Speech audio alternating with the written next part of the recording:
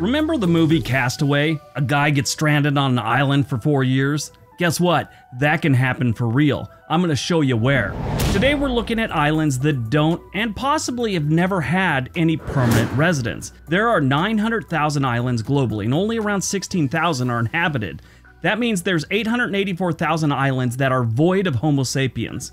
That also means there's about 800,000 places that don't have Starbucks. I know, scary, right? A lot of those islands are just small rock islands that couldn't support life past maybe birds and insects. Today I'm going to show you 10 islands that probably could have people, but don't. Got it? Get it? Good. Let's take a look.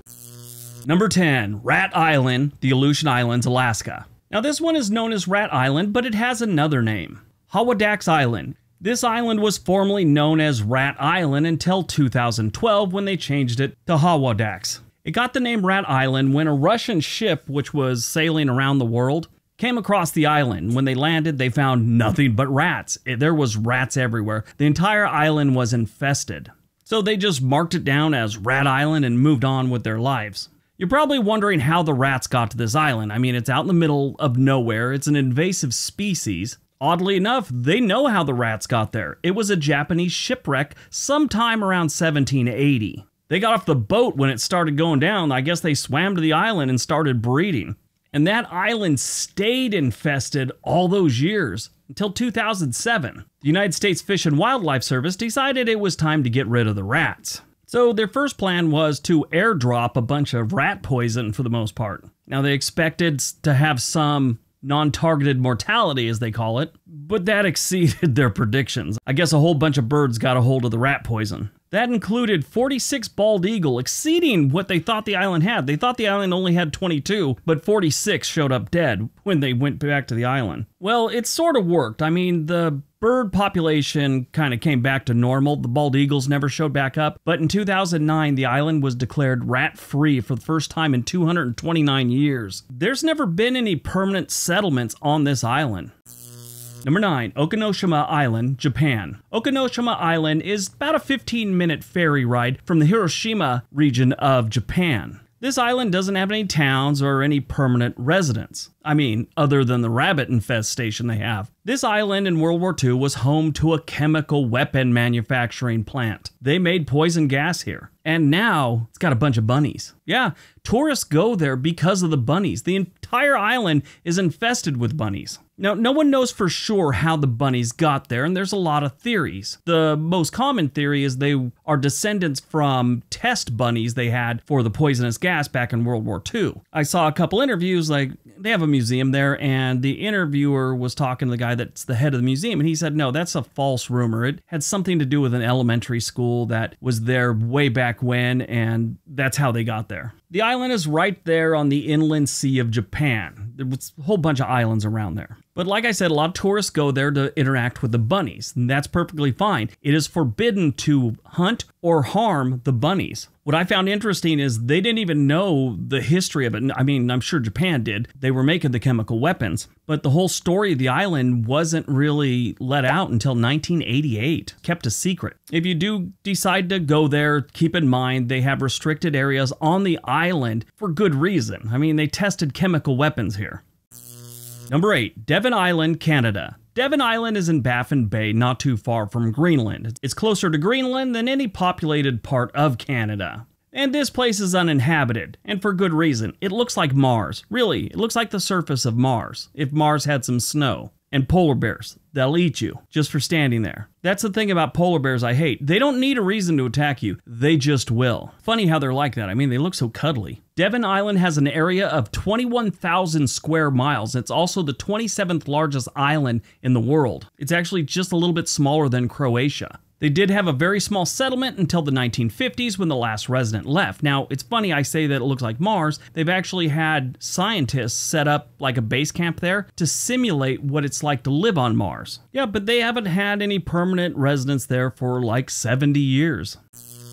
Number 7, Cocos Island, Costa Rica. Cocos Island is located about 320 miles west of Costa Rica in the middle of the Pacific Ocean. This is a place you just can't show up and visit. You actually have to get permission to be a tourist here or some kind of scientist to do some kind of exploration. Costa Rica has park rangers which maintain this place, and there's not much to maintain. They just leave it alone. Besides the travel hurdles you got to get through to get to this island, it has no place where you could really park a boat for any amount of time. There's no sheltered harbors or anything. You're exposed to the open ocean, and if you've ever been on a boat sitting still in the middle of the Pacific Ocean, it can get a little rough. The jungle is thick, and it's got some pretty sheer cliffs here too, so it's hard to get around. There's no real paths or anything like that. They've had treasure hunters go there looking for pirate treasure. It's popular for divers who go offshore. There's plenty of sharks and reefs. It's a pretty interesting place, and I think that's because it's untouched. They've got a lot of flora and fauna there that you'll only find on Cocos Island because it's never been attached to the mainland. Yeah, this is one of those places that has all kinds of stories about pirate treasure buried on this island someplace. Now, they have no permanent residents here, but on occasion, Costa Rican park rangers will live on the island. But there's no towns, no cities have ever been put here. They don't even have a dock. Number 6, Tetapare Island, the Solomon Island chain. Tetapare is the largest uninhabited island in the South Pacific. Up until a few centuries ago, Tetapare had residents. They had a few villages sprinkled around the island, and then for some unknown reason, they picked up and left the island 200 years ago. The descendants of Tetapare now live on different islands, but this one's just been abandoned since before the American Civil War. The Solomon Islands have decided to keep this kind of in its natural state. Therefore, if you want to be a tourist, you have to get the okay. Tetapare is also a sanctuary for the dugong. If you don't know what a dugong is, it is like a manatee. It's a relative of theirs. It's smaller. They get up to about 550 to 650 pounds, where a manatee gets up to about 1,200 pounds. They estimate there's only about 200 to 250 dugongs left in the world. Number 5, the Phoenix Islands. The Phoenix Islands are a group of 8 atolls and some submerged coral reefs sitting in the middle of the Pacific Ocean, and they are officially part of the Republic of Kiribati. The Phoenix Islands Protected Area was established in 2008, and it's one of the world's largest protected areas. All but one of these 8 islands is uninhabited. On Canton Island, there's a few families who still live there. The islands are Canton Island, Enderberry Island, Burney Island, McKean Island, Phoenix Island, which is also known as Rawaki, Sydney Island, which is also known as Manra Island, and Hull Island, which is also known as Orana Island. The other one is Nicamaru, formerly known as Gardner Island. This is the one that a lot of people believe is where Amelia Earhart may have ended up. At one time, some of these islands were claimed by the United States as part of the 1856 Guano Islands Act. But in 1979, when Kiribati became independent, the United States signed a treaty with them that said they could have all the islands back except for Baker and Howland Island, which are part of a group known as the United States Minor Outlying Islands. These are the type of places you could land on and not see anyone for years. Number 4, Auckland Islands, New Zealand. The Auckland Islands are a group of islands about 290 miles south of the South Island of New Zealand, and nobody lives here. They have a few islands out here like Rose Island, Ocean Island, Yule Island, Ewing Island. They got a group of rocks called Sugarloaf Rocks, and they have an island that they should send all their underachieving husbands to called Disappointment Island. They found evidence of Polynesian settlements on these islands, which would make it the most southerly settlements by Polynesians ever discovered. The uninhabited islands were rediscovered in 1806 by a whaling vessel who just kind of happened upon them. Nobody's ever really lived here since the Polynesians left, and they think that was in the 13th century. Number 3, Gotska Sanden, Sweden. Gotska Sanden is literally translated into Gothlandic Sand Island. It is an uninhabited Swedish island in the Baltic Sea. Even though nobody lives here, there is a chapel on the island. It's a beautiful island and it's not too far from the mainland. I'm sort of surprised that there's not like a town or anything on this island. Probably has something to do with the fact that it's been a national park since 1909. The only real residents are a colony of gray seals and some rabbits. Number 2, Clipperton Island. Clipperton Island is actually a coral atoll south of Mexico and west of Guatemala in the Pacific Ocean. It was named after a pirate, John Clipperton. He is the first person to actually step foot on the island, so he claimed it, he named it, and now it's Clipperton Island. A lot of people think Magellan went through here and discovered it first, but didn't get off to check out the tiny atoll. This atoll is just a circular strip of sand with some bushes and a few coconut trees. But what makes this one different is the inner part of the atoll is fresh water, and people have lived here before. The island had changed hands several times over the centuries, and for a very strange reason. Guano. Yeah, bird poop. They wanted at that bird poop. Back in the 17 and 1800s, there was a market for it. The French had this for a while, the United States had it for a while, and even the British had it for a while before Mexico decided they wanted it again. But since they were at a serious disadvantage against the British of the time, they knew they couldn't go to war with Britain, so they struck a deal. The British were allowed to get all the guano they want, they just had to recognize Mexico's sovereignty.